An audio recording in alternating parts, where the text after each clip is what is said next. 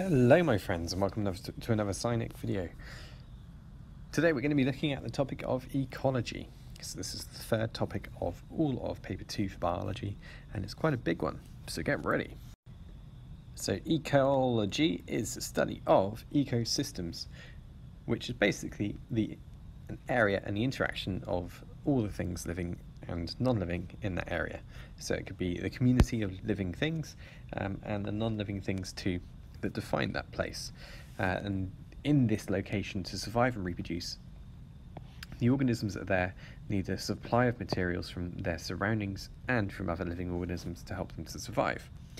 So ultimately, the study of ecology is the study of living things and everything around them and all of the interactions and processes that happen to help them to live.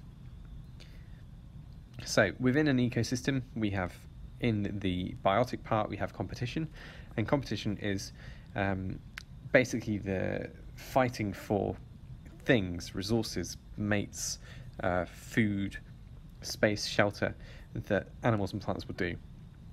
And this will lead to the change in distribution and abundance of different species, which is what some of the field studies later will be trying to measure. So competition can lead to the change in distribution, which is how things are spread, and the abundance is just how many things. I suppose abundance is the same. It's how common or rare they are. The other thing to know in ecosystems is that species are interdependent, which means that they rely on each other, dependent upon other things. Inter means between different species or different things, different species, different each other. So they rely on each other for services. So that can be pollination. It could be that they rely on them to help with digestion of food, or for providing shelter or protection, whatever it is. And also, the final concept in ecosystems is that in a stable community, a stable ecosystem, a stable community is a population of a species in that ecosystem, is where all the factors are in balance, so the population size remains fairly constant. That's not true to say that they are constant. Fairly constant means they fluctuate, but they remain around the same average. It's normal for populations to fluctuate. They go through cycles, but they should remain the same on average over a long period of time. Now, we spoke about biotic and abiotic factors earlier. Some examples of biotic factors are the living factors, and the abiotic factors are the non-living. So factors that might affect where animals are found or plants are found in an ecosystem that are biotic ones are things like predators, the presence of them. It might also be the prey, the food accessibility that they have. It might be things like disease. It might be the presence of hosts for organisms. Could be the presence of mates. A whole number of things, but they have to be related to living organisms. So all of those relate to factors that link to living organisms. Non-living factors, however, can be anything that is not living that would affect the distribution of an organism. So a standard one to think about would be temperature, pH of soil. We could have the nutrient contents of the soil. We could have humidity. We could have light intensity, a whole number of things, wind speed. Now, you're going to have to be able to suggest how to measure some of these, like a temperature would be you'd use a thermometer to measure light intensity, you'd use a light meter to measure the pH of the soil, you'd have a pH meter to measure the wind speed, you'd use a wind speed meter. Logical things, really. To measure the nutrients of a soil, a bit more tricky. Linked to chemistry, I suppose, would be taking the soil, drying it out completely, and then doing chemical tests on it to see what's present. But it's logical. But all of these things will lead to a change in the distribution or abundance of different species. And ultimately, that's what we're trying to study here. Now, in the previous topic, you would have come across evolution and natural selection, and they lead to these things that we call adaptations. But adaptations aren't something that animals and organisms have chosen to have. They've developed over millions of years, potentially, to have, which help them to survive in a particular environment. They fill a niche, a particular role in their environment. But we need to know about these adaptations and how to describe them. So they have features basically which enable them to survive better. And these can either be structural, behavioural, or functional. So structural would be, for example, the actual spines on a cactus. Behavioural would be an owl sleeping in the daytime and hunting at night so that they can access prey who are out at nighttime, and that's a very niche role. There aren't many predators that hunt at nighttime. And functional might be something to do with their body, about how it works and in its internals, about then how it's adapted. So, for example, bacteria that live in hydrothermal vents have enzymes which are adapted to working at high temperature. That's a functional adaptation. These extremophiles, as I said just now, are like that bacteria, are organisms which live in really extreme environments, of extreme conditions. So it might be that they are adapted to living in places that have high temperature or pressure, or that they can cope with really strong salt concentrations, and even though they're living in these very salty areas, their cells can cope. But if you took, for example, a freshwater fish and you put it into a saltwater area, it wouldn't be able to cope. So these things are called extremophiles. So just animals or plants, organisms that are well adapted to extreme conditions. The next area we're going to look at is the area of fieldwork, so how we can measure population or distribution of particular species. And there are two methods we can take with this. The first is when we are approximating the population in a set area, and that's just of a population of one species, perhaps comparing two areas like a forest or a field. And you might be looking at how many animals are around. Apologies for if you can hear my family in the background. We're all trying to make do in this quarantine. And the second type of test in the location is measuring the change in population or distribution across the location. So that's as we're moving from one part to another. As we move up this slope, for example, into the mountains, how does the distribution of conifer trees change? Or how do the population of hares change as we go up this mountain? So it's measuring a change along a transect, we call that. Whereas this is just, for test A, it's just comparing location A with location B. With test B, it's comparing basically as we move from A into B, how does it change?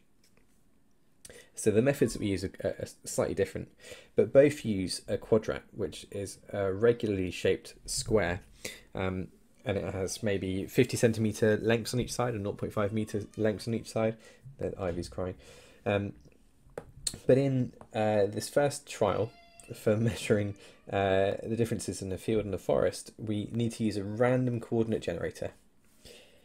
And basically, we would place them randomly to eliminate bias. You know, if you're going to look at how many daisies are present in a field and you walk into a field with a quadrat, it's really tempting to put it down somewhere where there are loads of daisies, because it's like, oh, look at all these daisies, they're so pretty.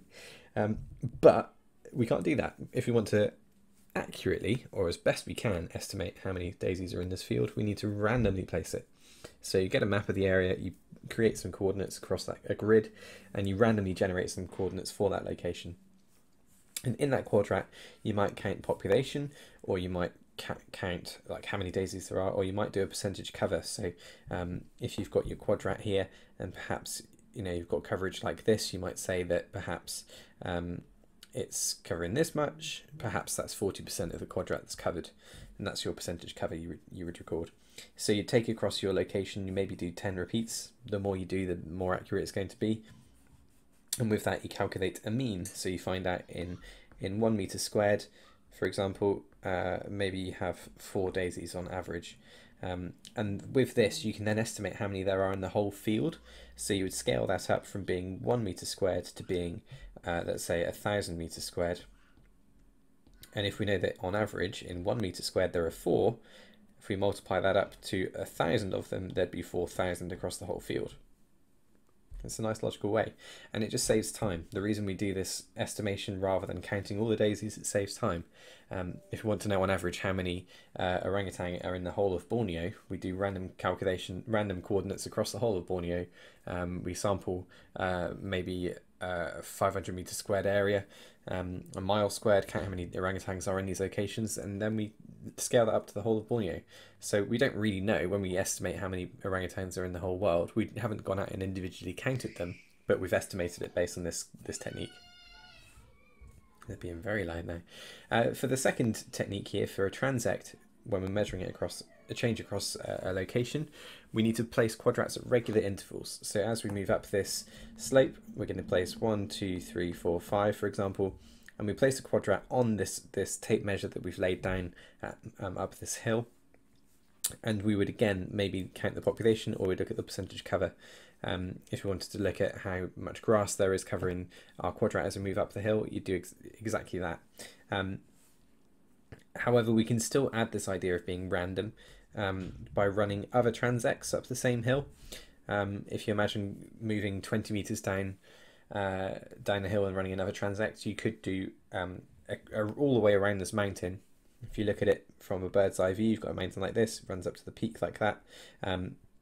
You could count the degrees around this mountain, and you could just randomly generate some numbers in those 360 degrees to run random quadrats, random transects, at different locations, and that would give you lots of data that you could again take a mean from. When we're studying ecosystems, we really want to think about how to define different organisms within these ecosystems. So we look at the different levels that organisms will fall into, be it right at the bottom of the producers or right at the top of the consumers. Now, producers are what we consider first. These are usually green plants or algae. These things will basically be producing biomass, and biomass is referring to things like sugars. So, for example, plants or algae will do the process of photosynthesis, and they will take CO2 and H2O, as you've seen from the bioenergetics topic, and they'll produce sugars, primarily glucose. And that is the feedstock, if you like, for the rest of the ecosystem. They are the producers of biomass that can be transferred through different levels of consumers. So they will pass it down a food chain, or more realistically a food web. A food chain, you have a producer which is passing energy to a primary consumer, which is passing energy to a secondary consumer, to a tertiary consumer, and so on. In a food web, you might have a couple of primary consumers, or 3 or 4 secondary consumers.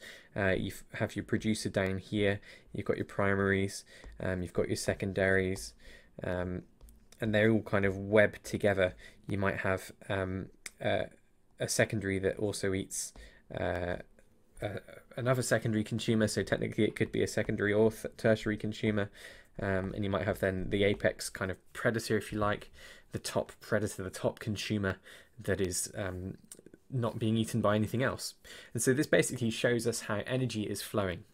Biomass contains energy. This is where we're getting our energy from, and the energy is passing between these different stages. And so the experiment that we looked at just now is a way of kind of investigating what levels of organisation are present in an ecosystem. And this is a way of kind of explaining the relationships in terms of energy transfers. And when we're on the topic of predators and prey, a little extra bit of information that we need to know is that the populations of predator and prey will tend to kind of rise and fall in a relationship which ends up being cyclical. So if you think of a relationship of like hares and wolves, if you have some hares or rabbits or whatever, that sort of primary consumer kind of level, they're going to eat a lot of grass, and as they eat, they're going to be able to reproduce and produce more offspring, and their population is going to increase. Now, a fox or a wolf will start off having a certain number, and because the number of hare or rabbit are increasing, their population is also going to increase, because there's more food around. But because their population is increasing, there are going to be more wolves around, so they're going to be eating more of the rabbits, more of the hares. So the number of hares and rabbits starts to decrease, until the point at which they're kind of back to this low level. And because the number of rabbits and hares have decreased, it's going to be less food for for the wolves to eat, so their population is going to decrease too. And you end up with this very cyclical population rise and fall. You just need to know that that's what's happening. We've got a delayed increase for the predator, which as they eat more of the prey's population drops off, so they've got less food for themselves, so their population is going to decrease too. And you'll probably get given a graph that you need to describe and maybe explain in terms of populations and the food availability. Now, in biology, as a separate sciences idea, we're stretching the trophic levels, stretching the organisation tiers to a slightly different concept, which is how we can name them producers, yes, but then also primary, secondary and tertiary consumers, primary being first, secondary obviously, and tertiary being third. The thing to consider here really though is the energy flow, and how typically in each of these transitions or transfers of energy, only about 10% of the original energy is passed on.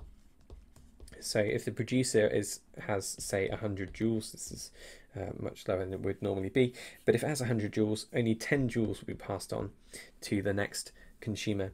And then of those 10 joules that exist here for the primary consumer, only 1 joule will be passed on to the secondary, and therefore only 0.1 joules will be passed on to the tertiary consumer. And what you're seeing here basically is how there is a lot of energy in the producer tier, but a lot of it is being lost through each transfer, which it kind of explains why we can't have then a quaternary consumer, because a quaternary consumer would have to be eating relatively so much more of the higher tiers, or lower tiers, depending on how you look at the numbers, to get the energy that it needs to survive. And it wouldn't be stable for itself or for the ecosystem. But the reasons why that energy transfer is so low are for a multitude of reasons. Firstly, that producer or that organism is going to be doing respiration itself, so it's going to be using energy and releasing the energy as heat to its surroundings. It's also going to be producing waste, depending on the organism. This might be like feces, it might be that it sheds leaves, it loses leaves as dead organic matter. It might be that actually not all of the organism is being eaten. So not all eaten. If you think of a lion that's eating a zebra, it won't eat every single bit of the tissue. It won't eat the bones. It won't be able to digest everything. If a consumer is eating a producer, it won't be able to digest all of the cellulose from the cell walls. I mean, if you ate some sweet corn, you don't tend to digest much of the shell of the sweet corn. You'll digest the kind of liquid that's in the inside, and the matter that's inside it. The cellulose you cannot digest. So there are a multitude of reasons why only 10% of the energy is passed on, and we can represent this energy level for each tier with a pyramid of biomass, and this is a skill that you need to be able to do. And pyramid of biomass is a way of representing basically how much energy is found in each tier, and we do that by representing its biomass. So this is the dried matter that is within all the organisms in an ecosystem of that tier. So in this first tier you would have the producer, the second tier you'd have the primary consumer, then the secondary consumer, then the tertiary consumer. And so the biomass represents almost how much energy they have. It should show that there is a loss of energy between each tier, which it does. It's not 10% of each one previously, but that's because we're talking about individual organisms here, but it is a significant change. And you need to be able to draw one of these. So what is different in this compared to a normal graph is that you represent your bar firstly horizontally, and it is averaged out across this midpoint. So you've got your x-axis and your y-axis is right down the middle. So the length of this bar is to scale compared to the one above, and above that, and above that, as a visual representation, as I say, of the biomass of each tier. You'll usually get given a box to draw it in. You might not necessarily be given the axes already drawn, so it's a good skill to practice, and you can find exam questions online if you do a good search for it. Now, while we have a simple food chain to consider, at GCSE level, materials aren't just cycling through a food chain and then stopping. There's got to be more levels than that. There's got to be more depth. So what we're going to look at here is how carbon and water, only briefly, are cycled through an ecosystem. So the first thing that we know is that we have CO2. So if we start with with carbon dioxide. CO2 is found in the atmosphere, it's taken into producers. Producers will turn that into biomass, they'll turn it into glucose, and those producers will then pass it on to consumers. Wonderfully simple. That's the part that you would have got from like year 6 primary school. You know about consumption of plants, so herbivores will eat plants that will be eaten by predators, and it's the spread of material and energy down that chain, and that the CO2 producing that biomass is coming from the atmosphere. Okay, now remember that from bioenergetics topic, producers, that's plants, and consumers, they both are doing a process called respiration. And as they do the process of respiration, they are producing CO2 once again. So these two are also producing CO2 through respiration to feed it back into the atmosphere. And of course, we should really label this process of photosynthesis here too. So that's the basic part of what you would have seen before. The extra bit that we're going to add in here is where the rest of the material of producers and consumers will go after they die or they produce waste, which is critical, because if the plant is eaten, not all of the plant will be eaten, and if a consumer is being eaten, not all of it's going to be eaten. If it dies, it's not all going to get eaten by a large other predator either. So it ends up going to things called detritivores, which eat what we call detritus. So these produce waste, and these detritivores and decomposers will essentially eat the waste material. And what they will do is they will do the same process as the consumers and the producers. They will do this process of respiration. They'll use the energy in the biomass that they've eaten, and they'll get the energy out of it, and they will release CO2. So they are in effect producing CO2 as well. And that's the cyclical nature of carbon. Super simple.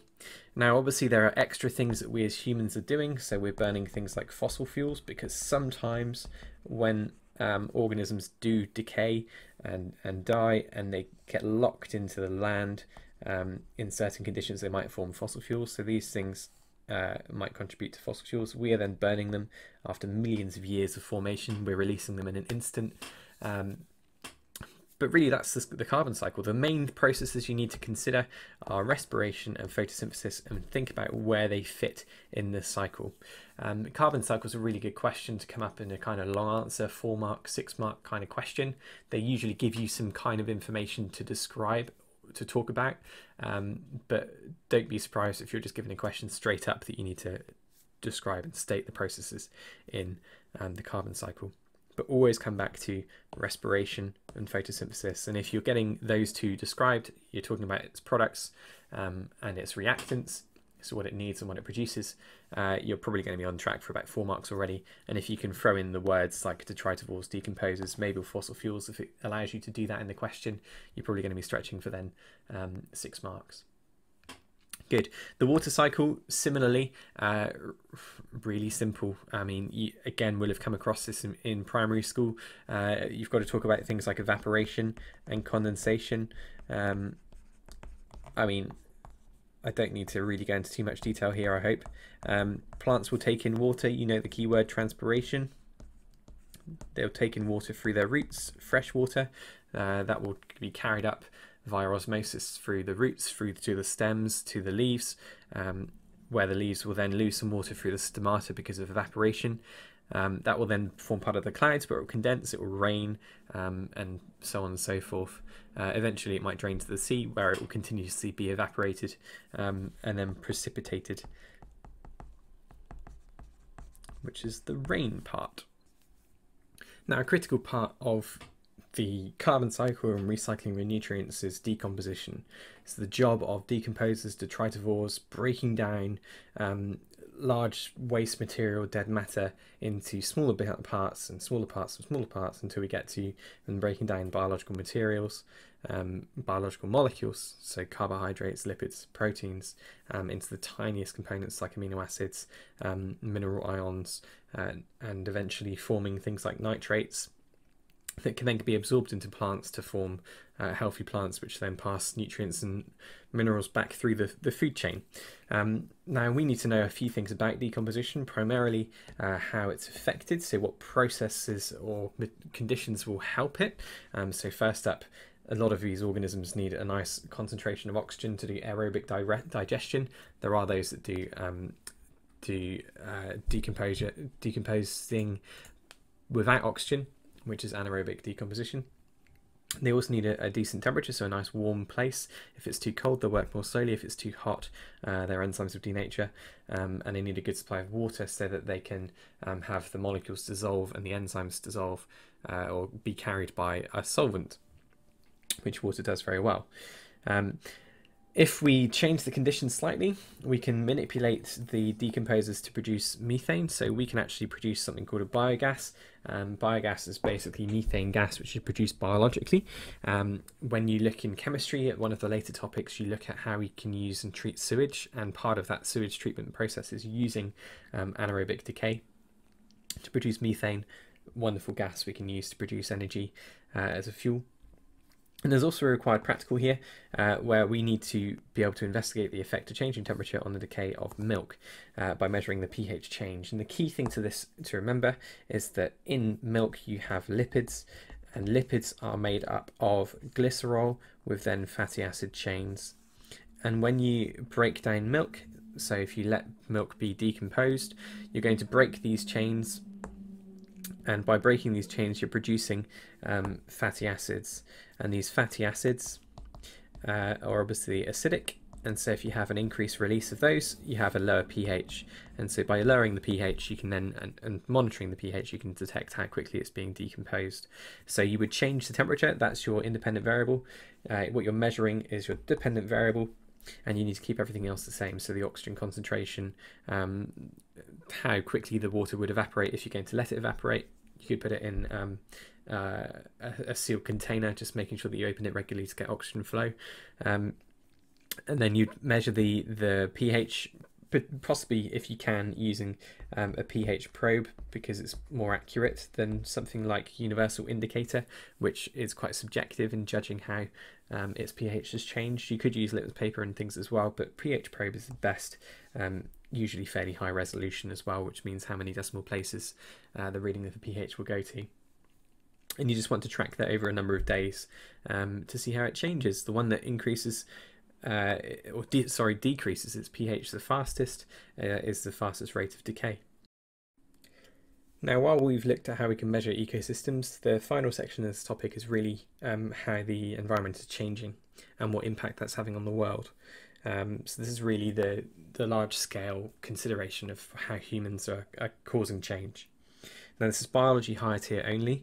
I don't really know why. It's not a difficult concept, but I guess the explanations that you need to give and how you're applying it to a context are slightly more complicated. There's not a lot to consider though here really. What you need to be able to do is really problem solve, read the question thoroughly, and apply a bit of common sense. So they might give you a species of green sea turtle, snow leopard, monarch butterfly, whatever, and they want you to think about perhaps the factors that might affect the distribution of the species. So for example, it might be things like temperature, which obviously links to global warming. It might be the availability of water, so looking at the consequences of things like drought or flooding. It might be the composition of atmospheric gases, so CO2 levels changing. Simple. The changes though that cause the change in their distribution, remember, is where they're found, could be seasonal. So this could be looking at how seasonal changes in temperature will affect the distribution of I don't know, a grizzly bear. Or geographic might be literally whether there's a set of mountains in the way, which means that a population is spread, or a river, or it could be human caused, which is what we're most focused on here and probably most likely to get asked as a question. And the biggest worry that we have in terms of danger to our planet is the loss of biodiversity. So biodiversity is the variety of all the different species of organism on Earth, or within an ecosystem. So it could be just focused on a rainforest in Borneo, it could be focusing on the whole planet. But basically, if we have stability in our biodiversity, so in the spread of different types of species, in the diversity within that species too, we're more likely to have also stability in terms of ecosystems, because it reduces if the dependence of one species on another. By having a large amount of diversity in organisms, there's a lot of reliability through lots of different relationships, lots of different food sources and pollination sources and things like that. And really, as a future for us, we depend upon a good level of biodiversity. But there are loads of things that we are doing to counter it. And these are just some of the ones that you need to know of. These are the ones that are in the specification, and there are obviously other ones that we might throw in as context. So to begin with, we've got pollution, which can be a multitude of layers. So we could look at it in terms of water, we could look at it in terms of air, and we can look at it in terms of land. In water, we're producing things like sewage, we've got fertilizers, we've got toxic chemicals, all of which can lead to horrible things like water having sewage in it and fertilizer in it can lead to a higher rate of decay, because there are more organisms then breaking that down. They will use up oxygen from that water, potentially leading to a loss of life in a lake or pond they're in, because there's less oxygen available to those other organisms in it. It's mad. Toxic chemicals obviously speak for itself. Not a good thing at all. Air is pollution in terms of smoke, so literally visible pollution can affect your lung quality by breathing in too much air pollution, and also can lead to acid rain, where we've got gases like sulfur dioxide being produced, and that obviously then rains down, leading to water pollution. Nasty. You do look at that in a little bit more detail in chemistry. And land pollution, things like landfill, again, toxic chemicals. If that leaches into soil, we've got an issue in terms of agriculture. Not good. In land use is basically how we are not deforesting, that's a different thing, but land use in terms of how we're building, quarrying, farming, dumping waste. All of those things are leading to a loss of life and biodiversity on our planet. So for example, land use in terms of agriculture, changing a forest, I mean that's partly deforestation, but changing a rainforest to produce palm oil is a different type of land use, which is changing the biodiversity of that area. If we're quarrying for rare earth materials or oil, you know, these are all going to lead to the loss of life. And an extra thing to relate to that is peat bog destruction. So digging up peat, which is quite a good fuel, leads to production of CO2, but it also is leading to a massive loss of biodiversity. Deforestation is an obvious one. Obviously, we're cutting those down not to produce paper, we're cutting it down to either grow soya for agricultural use in feeding animals, or for space for growing cattle itself, or for growing rice fields. Or we might also be growing crops for producing biofuels. So we might be growing sugarcane so that we can produce alcohol, not to drink, but to use as a biofuel. But again, it's leading to the loss of the original life that was there, which is usually rich in biodiversity. And finally, global warming.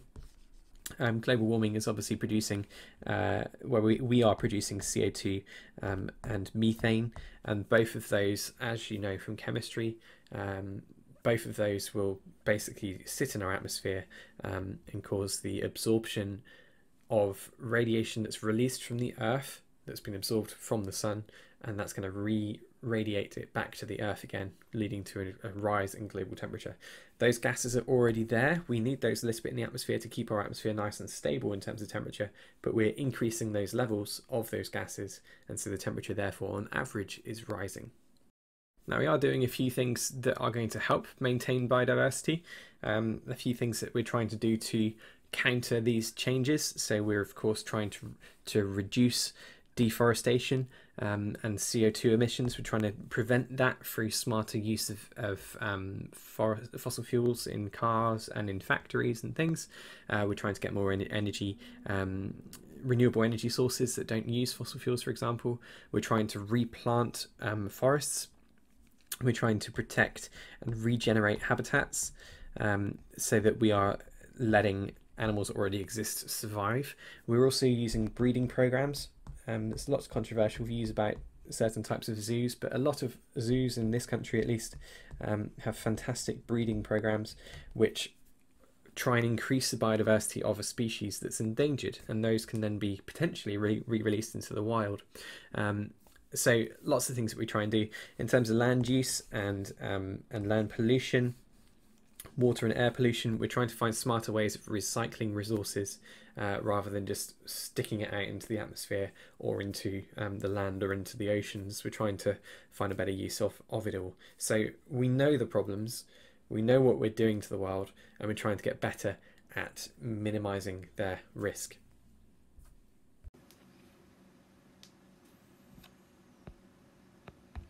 And the final area of this topic for us to look at is the element of food production and how we can access food security. It is biology only. And food security is making sure that the whole population of the planet has enough food to feed them. Now we're in quarantine at the minute, and that's quite an important issue for the country to think about. Have we got enough food to feed the population? Which we do. And across the whole world, we're at risk because we've got increasing birth rates. We've got changing diets, which is moving to elements of things like more meat. We've got issues of pests and pathogens, which are infecting our crops. We've got environmental change, which again is affecting our crops, essentially leading to a decreased yield in our crops, which means how much we get. We've got an increased cost of agriculture, and we obviously then have conflicts, which are war as well. And all of these things put our food security at risk. Okay, so we have a few solutions that we're working towards, that we have. And mostly this links around how we're producing our food. So the obvious one is how we work our agriculture. So for example, with agriculture, we could limit movement, we can control temperature, we can try and reduce energy loss for farming animals. For feeding them, we can give them high protein food. Basically, it's moving towards the less ethical type of farming, but it's a more efficient way of farming. For other types of agriculture, we can look at using crops again that are producing high protein, high nutrient values, which are cheap to grow. Just again being smart about what we're growing and how we're using it. Not feeding people with exotic foods that cost a lot of money to grow, a lot of time to grow, things like that. The other related note is fisheries. So rather than us growing food on land, we take fish from the oceans and rivers. Fisheries are at risk at the moment because we're overfishing, so we're putting in restrictions in net size. And we also have fishing quotas, which is a limit on how many fish we can actually take. Fishing with a certain net size is handy because large fish get caught, so adult large fish, mature fish get caught. The little kind of younger fish that haven't yet been able to have offspring and things aren't caught, so we're helping their population to become sustainable. And having a quota just means that they can only bring home so many fish on a fishing boat, which is difficult for a fisherman if they find a good stock, but it also means that they're protecting the population of fish in that area. And biotechnology is the most interesting position or place in biology at the moment, I would say, because we're able to do genetic modification of crops, so GM crops, and we're also able to produce mycoprotein, which is a really well-sourced type of food. You find it in things like corn, and mycoprotein is made using a fungus called Fusarium, which you need to know the name of. Mycoprotein is just the same protein that you would get from animals, from plants, but it's produced in a lab essentially for quite cheap, and it's a very good alternative, very cheaply made.